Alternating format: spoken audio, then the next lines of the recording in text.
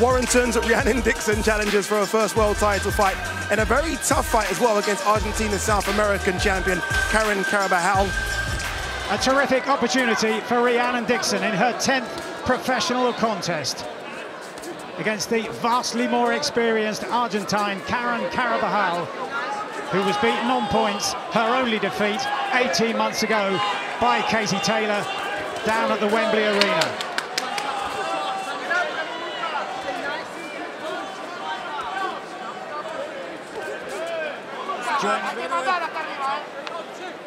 Last time out, Dixon won the European title against the Norwegian Katarina Panders, and Aunt Kroller telling me that in the gym, everything she's showing suggests she's made giant strides since then, and this a step up from that quality of opposition.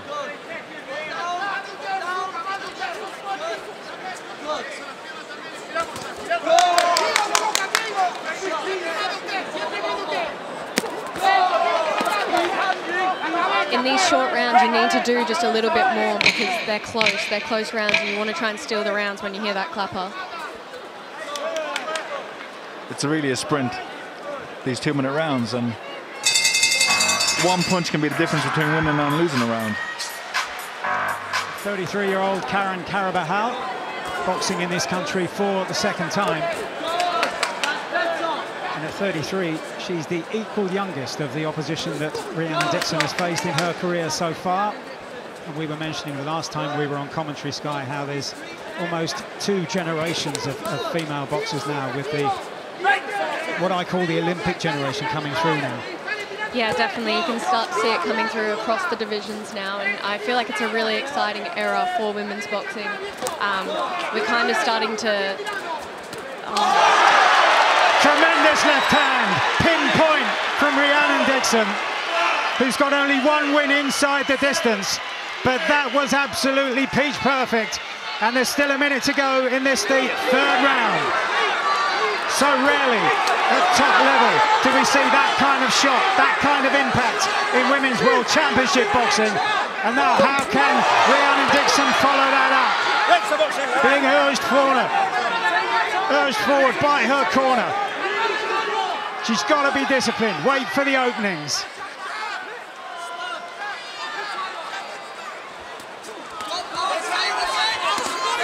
Looking for the overhand left. She needs to set it up with a feint or a jab. Good body shot. When it was left hand to the body that was identified by Aunt Kroller as perhaps the key punch, but it was the one to the chin that's turned the contest Dixon's way, as there's blood now spraying around the head of the boxer from Warrington. Seems to have been from a clash of heads. Dramatic turnaround here in the 3rd round. And up to that point, Carabajal was having a good round. She was doing really well.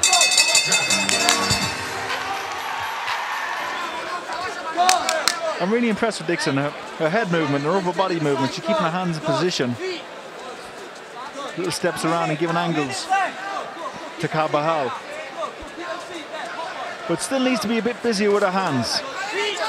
Great movement when she's not punching, great activity when she's not punching, but still needs to be a bit busier with her hands, just to put a stamp of authority on this contest.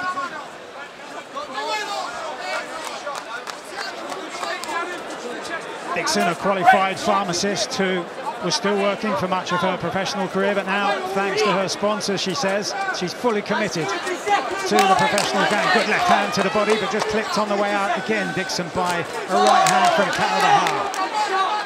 The heavier shots, though, appear to be landing from Dixon. I like when she finishes with the right hook after that straight left to the body.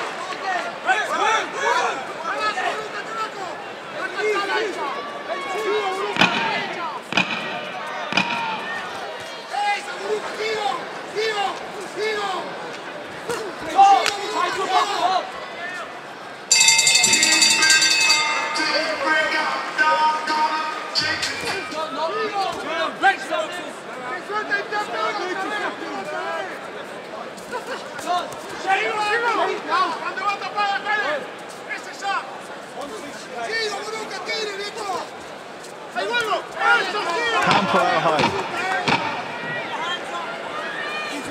And she's been made to pay for that more than once in the contest so far.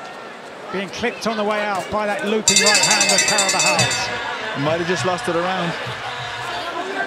Her movement, her excessive movement, is working for and against her in terms of it's keeping her out of danger. But if she was slowed down a little bit more, she'd set a lot more traps and encourage Carabajal to punch, and then she'd have more opportunities to counter. Good left hook from Carabajal there in the exchange. I think she's struggling to get a reaction from Carabajal with those movements. I think she needs to either make them more erratic, more believable, something. But Carabajal's not reacting and not throwing based off those feints and movements. She's boxing well and she is doing the right things. But with Carabajal's just not biting. Good overhand left from Dixon. Best punch of the round probably.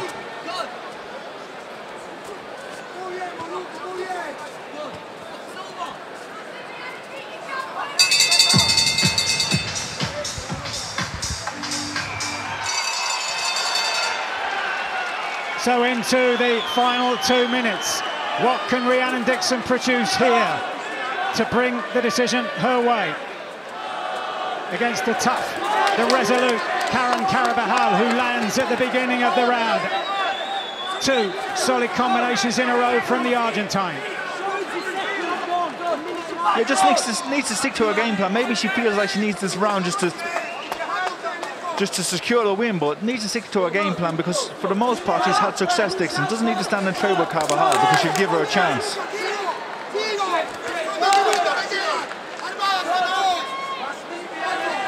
Dixon. She puts everything into the left hand, but then just kind of gets a bit stuck there. Something to improve on. Closing exchanges then. So many times in the contest, when one has landed, the other has responded almost immediately. So many of the rounds have been so tight, and how crucial will that knockdown be for Rhiannon Dixon? And then brace in the corner. Ladies and gentlemen, after 10 rounds of action here in Manchester, we go to the judges' scorecards. Steve Gray, 98-91. Gregors Melinda, 97-92. Peter Milford, 96-93. All 3 for your winner by unanimous decision. And the new WBO lightweight champion of the world, Rhiannon Dixon. And so she's done it in the ring where her trainer Anthony Collar also won his world title in 2015. In just her 10th professional contest, she becomes his first world champion as a trainer. So many of the rounds, as we were saying, were tight, but so many of them, according to the judges, and enough of them, have been won by Rhiannon Dixon, the new WBO lightweight champion of the world.